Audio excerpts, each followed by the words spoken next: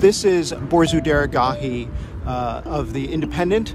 I'm in Tiraspol. It is the capital of Transnistria. This is a region of the country of Moldova that is under the control of Russia. And it's very much contested by the Moldovans. It's a sort of version of Ukraine, where you have a kind of Russian-controlled space, like this one here, in the same way that Russia controlled Crimea. And so there's a lot of fear that, if Russia is seeking to consolidate its hold on its former empire, this area could be next.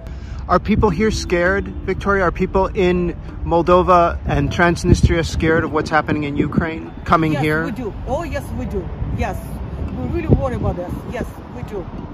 And we're worried, and we would like to have a peace in Ukraine. This is our neighbors. They are our relatives. It's a close country to us. We call relatives kind of figuratively.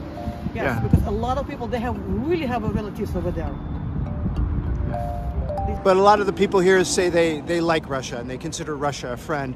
And here you have some of the kind of the monuments. Behind me, for example, there's a statue of Lenin. This area, because of the war in Ukraine, it's also on the border of Ukraine. This area is very tense right now. And as a matter of fact, we just came across a bridge where there was Russian soldiers kind of gripping their weapons. There was a pro-Ukrainian protests here. There have been pro-Russian protests here in recent days. People are telling me, and there's a lot of fear